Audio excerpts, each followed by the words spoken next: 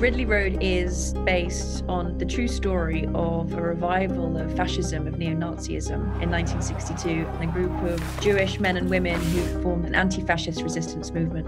I had no idea about this whole period of history. It was a huge shock.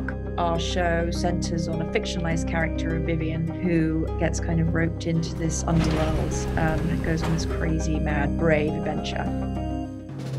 Vivian is in a world where she's not really being pushed. When you're married, you won't have to work all the time. She takes a big jump and goes to London. She decides to leave her life behind and follow her love, who mysteriously disappears. You have to forget about me.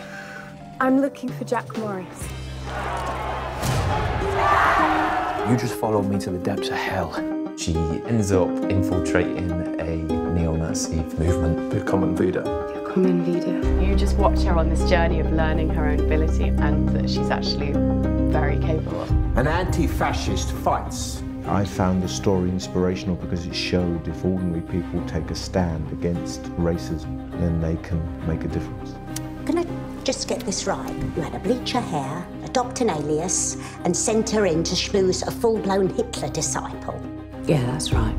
It's really moving and funny. Visually, it's going to be great. I think it's lovely, that whole 60s feel. And it's a very important story that is being told. They're coming for us, Daddy.